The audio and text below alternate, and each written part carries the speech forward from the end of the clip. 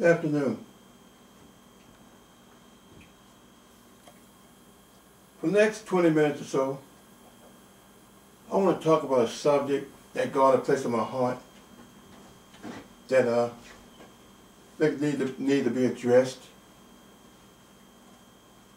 The title of my message is going to be Battleground or Playground. Battleground or Playground.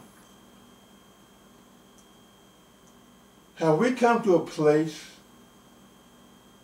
some of us as Christians, that we are blinded and we cannot see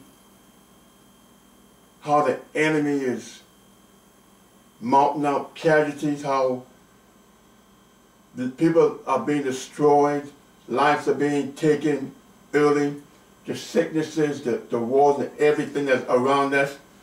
Have we become so blind and carnal-minded not to realize that we are in a war, that we are in spiritual warfare? If you belong to Jesus Christ, then you are in a war. If you don't belong to Jesus Christ and you belong to the enemy, you're still in a war. There's a war between two forces. Forces of evil, which is the devil, and the forces of righteousness, which is God. Now,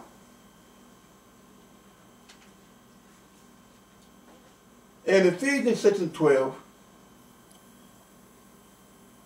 we kind of talked about a little bit about the weapons that we have at our disposal. Okay? Now, let's talk about perhaps one of the tricks of the enemy. First of all, Satan wants even the believer to be really relaxed in believing that he doesn't really exist. He wants to believe, even the believer and the unbeliever, to believe that he doesn't exist and he is not a threat to us.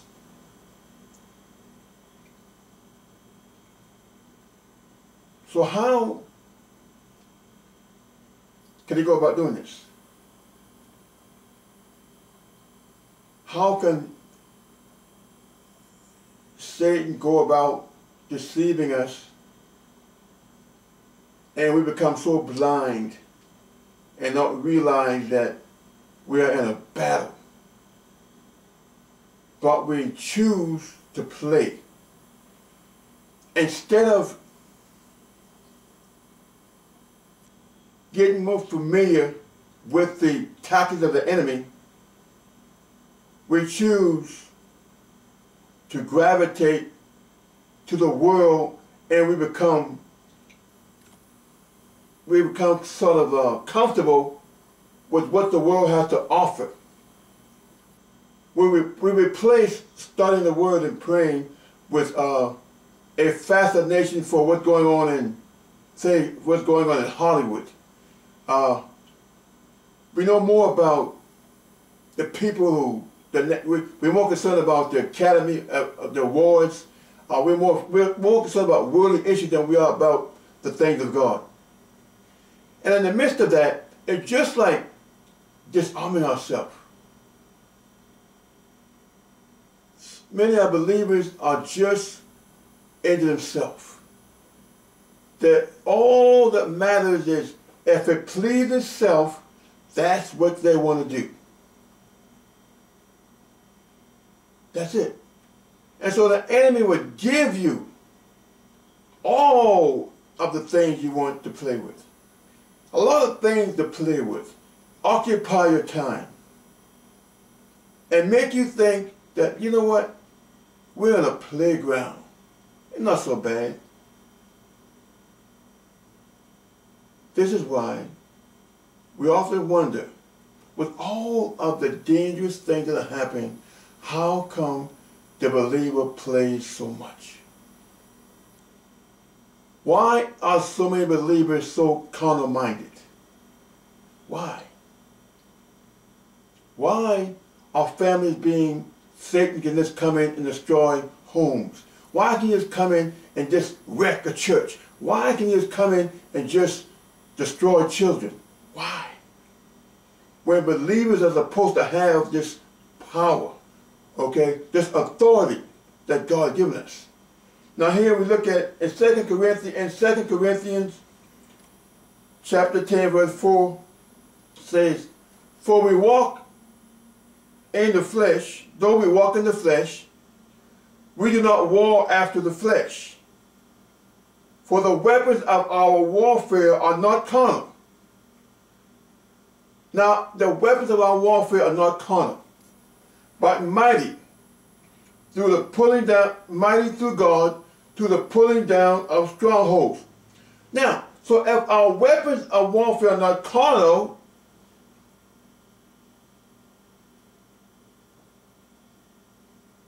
if our weapons are not carnal, and instead of learning how to apply our weapons, and our weapons are carnal, and the enemy is constantly defeating us, then we must be carnal.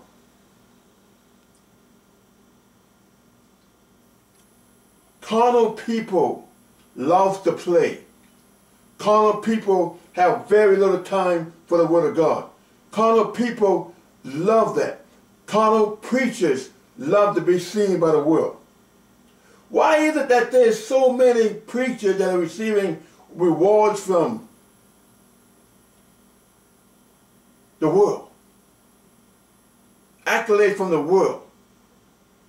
Why all of a sudden the world want to give all these accolades to pastors and preachers and teachers, all these things? Why all of a sudden? Perhaps it's a trap. Perhaps it's a trap.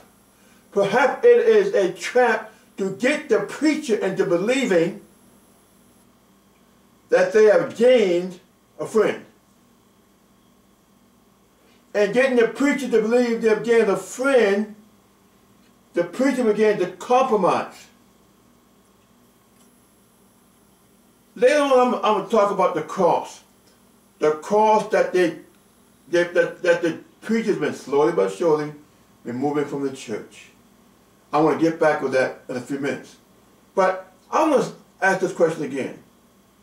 Are we as believers, are we on a battlefield, or are we on a playground? Because if we think we're on a playground, we're going to get killed. We're going to get defeated. Your children, you, everything. Because the enemy has only one, and one only, and that is to destroy. 1 John 3:8 says, he that committed sin is of the devil. For the devil sinned from the beginning. For this purpose, the Son of Man was manifested, that he might destroy the works of the devil. The preacher, the teacher, the Christian, the believer is supposed to all be in the business of taking their part to help to expose and destroy the work of the devil. And when a preacher or a teacher or believer comes to a point that they realize it is best for them to be quiet about sin, be quiet about the truth, and be passive instead of speaking the truth, there's a problem. There's an issue there. Serious issues. Why can't you get preachers to talk about abortion issues? Why can't you get preachers to talk about homosexuality? Why can't you get them to talk about things of that nature? Why all of a sudden people want to be so quiet? Why is it that they want to take the cross out of the church? Because is it to please the Sodomites? So when the Sodomites come into church, and they won't be offended by the cross.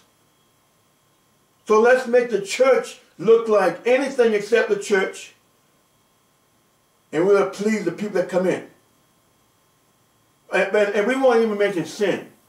But if you don't mention sin, then how does the individual get opportunity to go out differently than it came in? Are we on a battlefield or a playground? We have responsibility to expose the devil. We have responsibility as believers to find out, to study, to understand the tactics of the enemy, so that we will be able to defeat the enemy. So the enemy won't be able to destroy our children.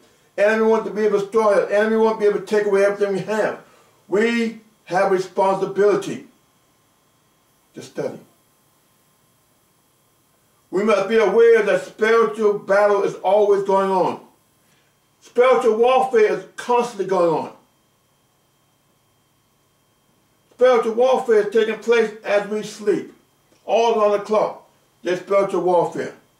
And we have to understand that we have enemies. The devil is our chief enemy, but he got workers. He got witches. He got wizards. He has soothsayers, fortune tellers, Satanists, all different kind of cults out there, and they all are in cahoots with the devil to destroy the people of God. But we're playing. We like to have fun. We're more interested in who's going to win the Grammy than we are about people being destroyed. Preachers more interested in getting more accolades, getting more titles than they are about souls being saved. The church has become a self-centered people. Look at me. Look at what I got. Look at what I accomplished. I've been preaching for 15 years, 20 years, or whatever. Is that what's more important? What about responsibility to destroy the works of the enemy? We must know the enemy. We must be aware of what's in our neighborhoods. We must be aware that in our neighborhoods, we must be aware of occults, witches, wizards, soothsayers, Satanists, fortune tellers, and other evil workers that are aiding the devil's agenda.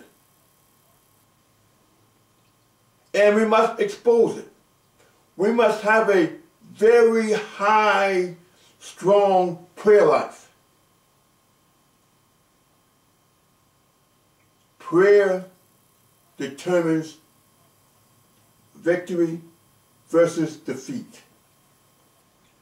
We must learn to recognize, we must learn not to put man in such high esteem. You have to be the kind of person these days. You have to be able to call it what it is.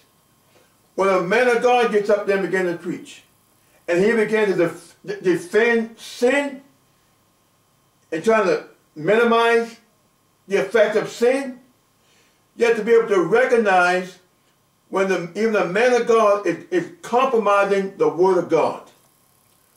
And you must be able to recognize it and not receive it. If it was sin last year, it's sin now. We must call sin what it is, sin. We don't want to offend people. Forget about it. Offend somebody. You get offended every day. People offend us every day. They're nasty mouth. They say things about Jesus Christ. They just use his name all kind of way. And guess what? They don't care if you're offended. But they tell you if you say Jesus, they're offended. If you wear a cross, they're offended. Why would anyone be offended by you wearing a cross? Why would people be offended by a cross in the church? I'm going to hit that in a minute. We must call sin, sin. Stop playing. We play too much. The church play too much. We have too many events. All kind of events. We think events and not. We got events all during the year. Big old calendars, nice calendars, right? But what is that doing for society? What is that doing for the people of God? What is that doing for married people? What is that doing for children? What is that doing? while this battle is going on, fun, fun, fun. Make it fun for the kids. Make it fun for the teachers. Make it fun for the preachers. Make it all fun while the devil continue to slaughter. We must come to understanding that we are not on a playground, but we are on a battleground. And the stakes are very high, not low. We need to wake up, preachers, teachers, Christian brothers and sisters. We need to wake up and stop being so occupied with having fun. We need to tell the truth. We need to tell the kids it's sin to have babies when you're not married. Why? If we don't tell them, they'll keep on doing it. You might do it one time, but if you tell that young lady, God, that's sin. That's the Bible called it sin. Not to condemn people, but let people know that you messed up. You ask God to forgive you.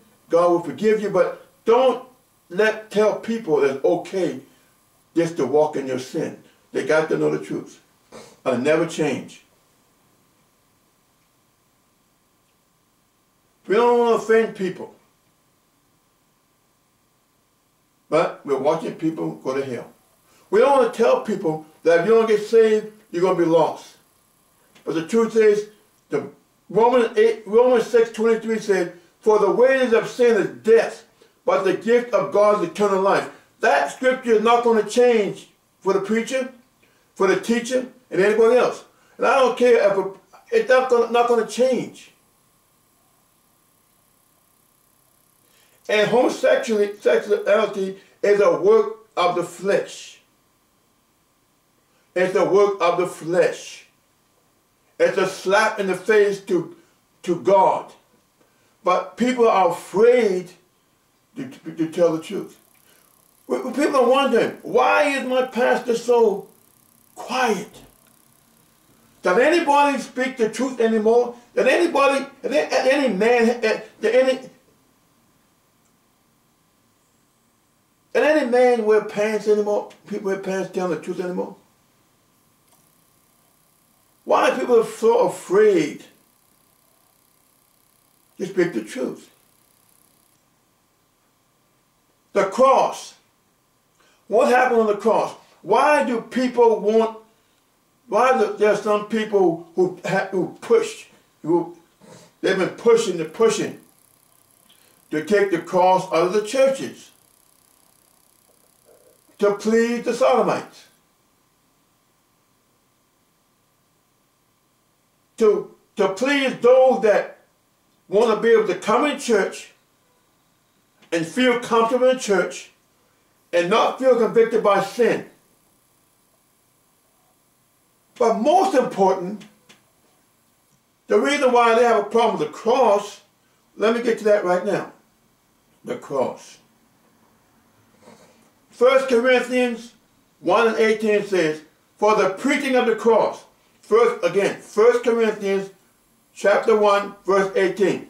For the preaching of the cross is to them that perish foolishness. They perish, in other words, they reject what Jesus did on the cross. And so they continue to perish, they continue to die in their sin, and this is what the scripture is talking about. But unto us that are saved, it is the power of God. The preaching of the cross is the power of God. The name of Jesus is the power of God. Okay? The blood of Jesus is the power of God. And so all of these, the enemy want to take all of these away from our vocabulary. People get offended if they come to church and they're crossing the church. But here's the truth about the whole thing. Here's the truth about the whole thing, preacher. Wake up. Stop being silly. The truth about the whole thing, about the cross is the reminder of what Jesus did for the believer. And the cross is a reminder how Jesus whipped the devil on that day. This is why there's such a push to remove the cross. And some of you preachers, you are giving into it. You are literally compromising with the world. But now, let's talk about let's talk about the flock, the people. Let's talk about how we love to play. How people want things in the church to be so comfortable for them. How they want church people want to be able to, they want to feel a part of Jesus, but they also want to hold on to the world. They want to preach in the pulpit, but they also want to go to the clubs. They want to preach in the pulpit, but they also want to go to Beyonce's concert. They want to preach in the pulpit, but they also love the praise of man. Now, I'm going to read 3 more scriptures. St. Matthew chapter 12, verse 24. In St. Matthew chapter 12, verse 24, you're going to call it St. Matthew, you would call that, that's a different one, Lord help me. St. Matthew chapter 12, verse 24. Says, but when the Pharisees heard it, what did the Pharisees hear? The Pharisees heard of what Jesus was doing, casting out devils, how the power of God was moving, and the devils had no choice but to come out. They had a problem with that. The Pharisees had a problem with that. So, the Pharisees being Pharisees, they said, this fellow does not cast out devils, but by Beelzebub, the prince of the devils. They made a very terrible accusation. They made a foolish statement and accusing Jesus. But we understand, the devil is the father of lies, and he is an accuser of the brethren. That's one of his titles. Now, St. Matthew, verse 12, verse 25 says, and Jesus knew their thoughts and said, every kingdom that divided itself is brought to desolation, and every city, a house divided against itself shall not stand. And he goes down to verse 26, and Jesus still speaking, he says, in verse 26, hey, if Satan casts out Satan, he is divided against himself. How then shall his kingdom stand?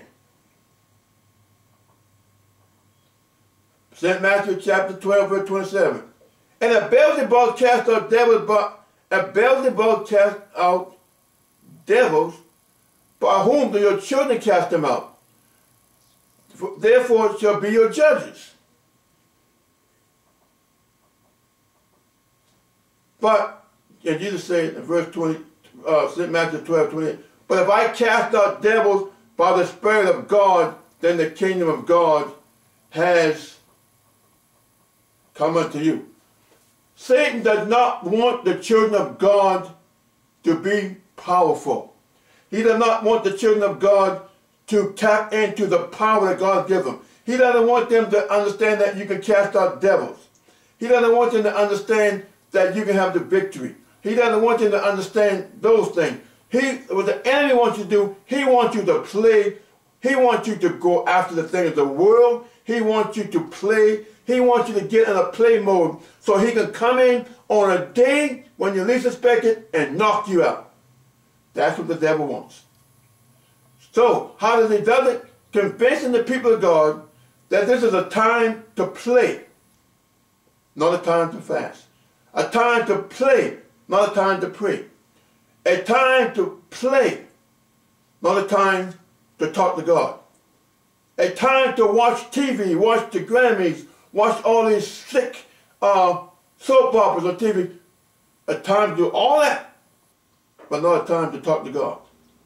Why? Because the devil don't want you to be powerful. He wants you to be weak and feeble. And a great tactic is to get the people of God to play. Now, I have one more to read here. We go down to Exodus chapter 32, verse 6. This kind of sums it up. Moses that went down, apparently Moses went to the mountains, and was having a dialogue with God, and writing the 10 Commandments and everything that happened up there. And the 32nd verse, in the 32nd chapter, verse 6, apparently the people got restless while Moses was gone. They began to murmur and talk among themselves. And Exodus 32:6 said, and the people rose up early in the morning and offered burnt offering and brought peace offering.